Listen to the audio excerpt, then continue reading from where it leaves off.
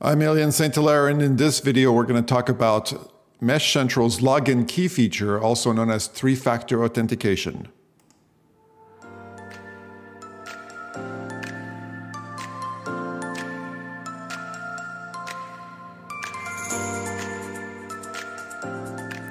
One factor or one topic that keeps coming up over and over again is MeshCentral security. And one of the things you may want to do with MeshCentral if you're running a MeshCentral website on the internet is to hide it, to try to find a way so that people can't scan and discover your website. And so there's this feature called LoginKey, or we call it sometimes three-factor authentication, that allows you to hide your website and to some extent so that people can't access it unless they know an additional piece of information. So let's take a look at how this works. So I'm going to switch over here to my trusted developer server. I have it running right there. And you can see the web page on the right. I'm logged in right now. So I can click and connect to another machine and so on, and that works fine. So I'm going to log out. And right now, the web page, the login page, is visible. So if you navigate to this URI, you'll see this web page. And now, of course, this is an internal developer UI on my own network because my server is right here. But this would work in the real world. And so I want to be able to hide this login page. And so I'm going to go to my config.json file.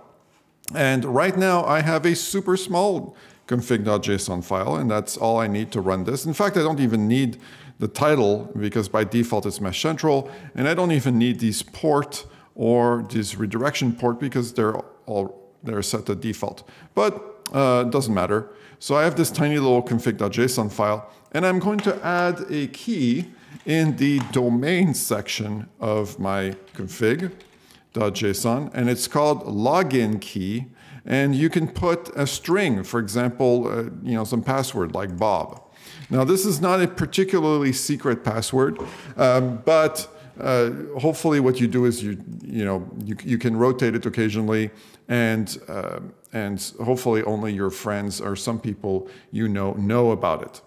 Now, when you put LoginKey and a password like Bob right here, then I'm going to reset the server. And I'm going to try to access the login page, and now it says not found.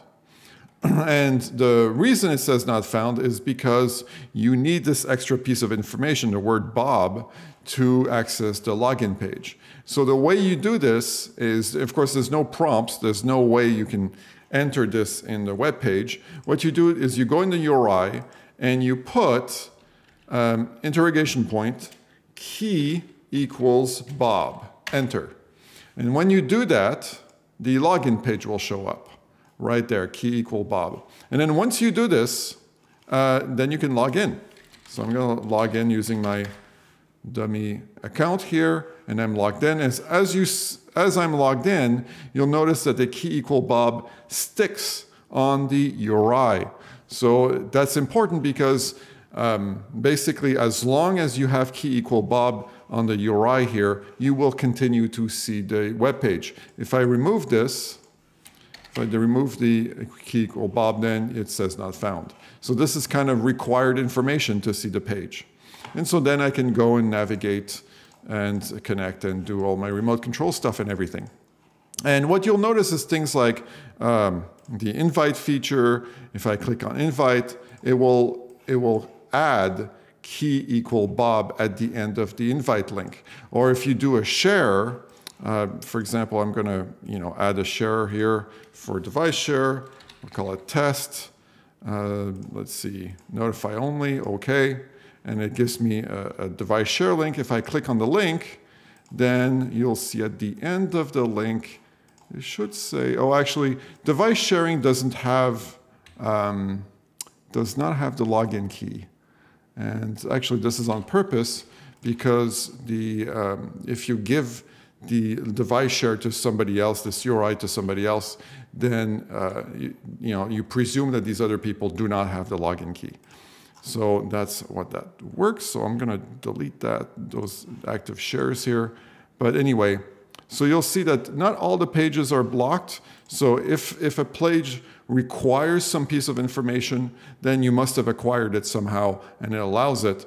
But in many, many cases, like for example, chat, let's try chat. This one, yeah, this one doesn't need it. I don't think so. And that's because you have this long key in the URI that basically grants you access to this feature.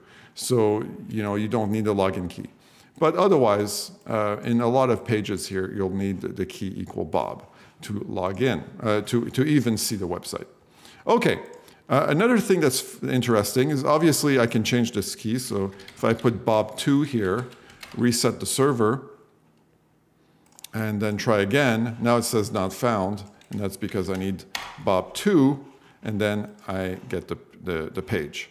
The other thing I want to mention is that you can put multiple login keys. So you put the array bracket in JSON, and you can say, for example, Bob1, special secret 2, and then we'll try capitalization.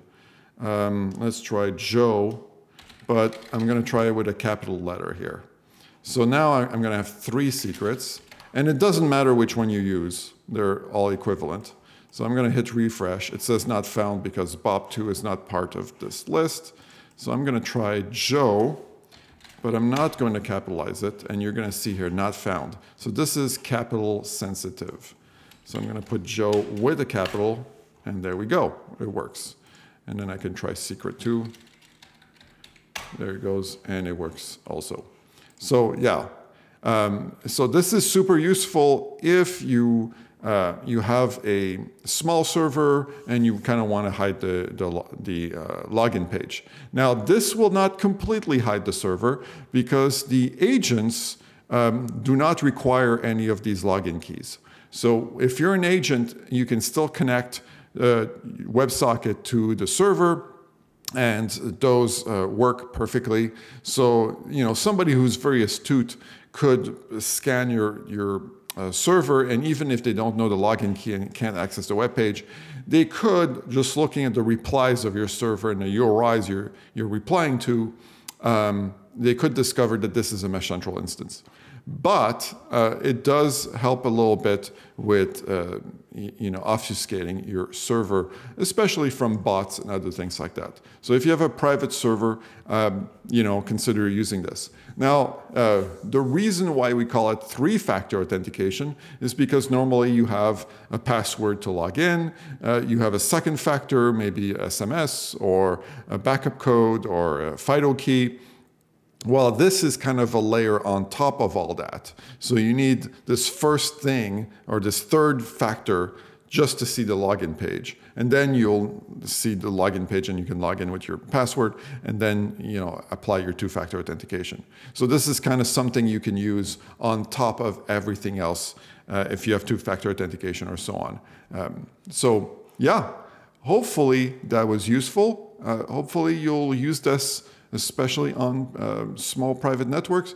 If you're the only administrator or the only user of a server, probably not a big deal to use this all the time. And then you can bookmark the URI with the key inside the bookmark so that when you access it, it works.